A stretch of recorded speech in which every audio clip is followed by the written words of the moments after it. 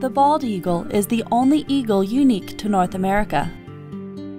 In the late 20th century, the bald eagle was on the brink of extinction. Decades of conservation efforts led to a dramatic recovery. In 2007, the bird was delisted from the United States list of endangered species. This majestic bird is still protected and can be found throughout most of North America. The Northwest Coast is a primary breeding ground.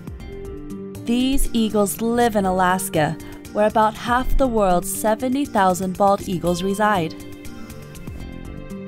Juvenile bald eagles have mostly dark heads and tails. As they mature, their bodies become mottled with white.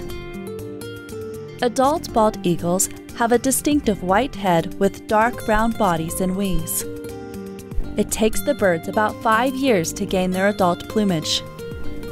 In the wild, bald eagles can live approximately 15 to 30 years. Birds have been known to live up to 40 years under ideal conditions. The bald eagle flourishes along the Northwest Coast due to an abundance of salmon and fishing. While eagles can catch fish that are alive, dead or dying fish are also an important food source.